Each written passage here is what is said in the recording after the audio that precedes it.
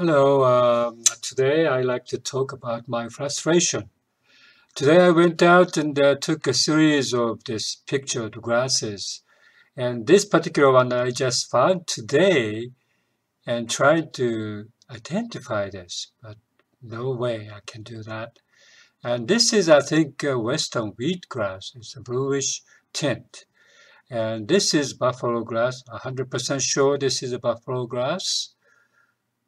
And over there is a western wheatgrass. It's very, very distinct blue-green color patch.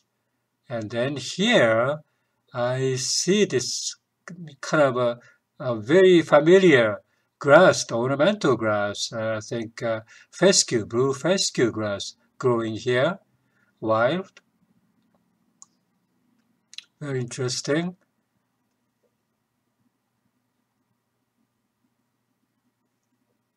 And then I found this. I have no idea what it is. And then over there, beyond, there's a cheat grass, downy brome, all over.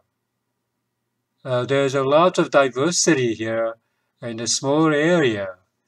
And also the same area here, I see the crested wheatgrass. This is, I'm 100% sure, because it's distinct flower head and shapes.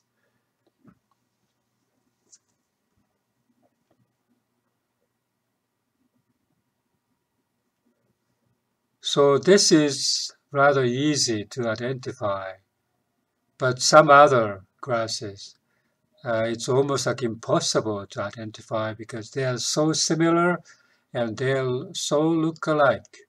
And so, this is a kind of a, tufted hairgrass, but I'm not sure this is maybe 10% confidence I do. But some of them are so elusive. And yeah, very frustration in my mind is kind of killing me. This is also killing me because this I couldn't identify this. This is like a very long arms come out in a pin and needle maybe, or 3 ounce. I have no idea. And this, I have no idea what they are. Very windy day today. Tried to escape. And this, also recently I found it, but of course I couldn't identify this. Salt grass, maybe, I have no idea. And this, so frustrating to see so many different grasses that look alike.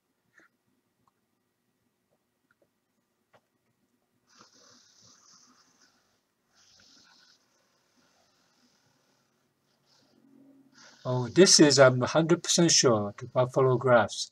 It's a male flower. The anthers have a orange-red color. So it's kind of pretty to look at. But this is very small statues. And as you see, I think I can show you some female flower somewhere. This is all male flower. This is male, but as you're patient, I think I could find, yeah, here it is. This is the female part. The different, this is dioecious, therefore they're different plants, individual plant, female plants and male plant. This is a female plant growing there. And usually in agriculture, for lawn purposes, buffalo grass, I think females are preferred because it's not conspicuous with this seed head popping out like this. But nonetheless, I kind of fell in love with buffalo grass. It's very dainty and beautiful, and they form the mat. So this is I cannot identify. This is, I think, the common ryegrass. And I think I'm pretty much like 80% of time and 80% of confidence, I think.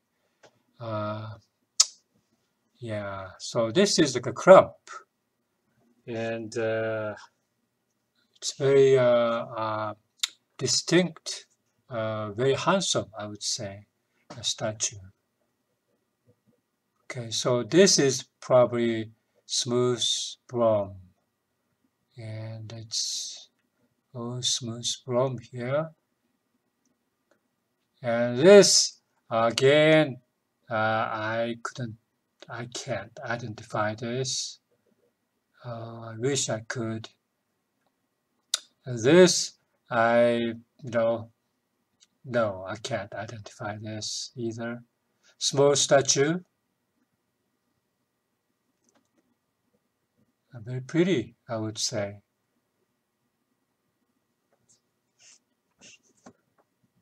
This also, I don't know what it is. Looks like a smooth brom, but yeah, I have no idea. This, I think, is a 3 ounce or pin and needle. Yeah, I cannot tell what it is. This, I cannot tell what it is.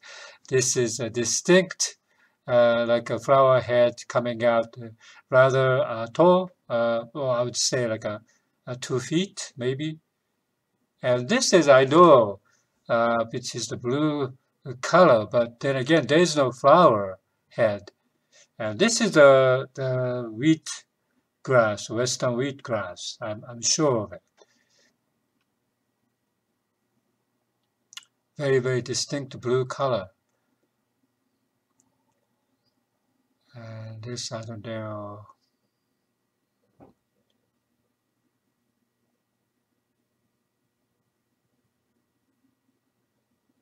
This looks like the same color of the western wheat grass, but much, much shorter, and there's no flowers coming out.